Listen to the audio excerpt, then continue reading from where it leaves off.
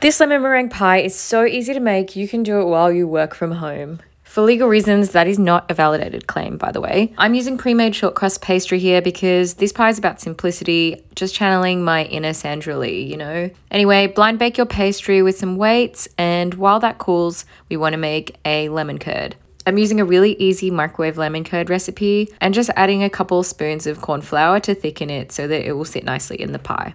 You want to microwave it in 1-minute blocks on half power and stir in between each block to make sure you have a nice thick homogeneous curd. I've done the double boiler method so many times and honestly it's such hard work. Anyway, just let your curd cool in the tart and then make some pasteurized egg whites for the meringue. You just want to heat the egg whites to 59 degrees Celsius to kill any bacteria and then whip them to a stiff peak with a bit of sugar. Now you can blowtorch the meringue to get a nice char, or if you can't pasteurize your egg whites or prefer not to, just pop your pie back in a hot oven to char the outside and cook the egg white through.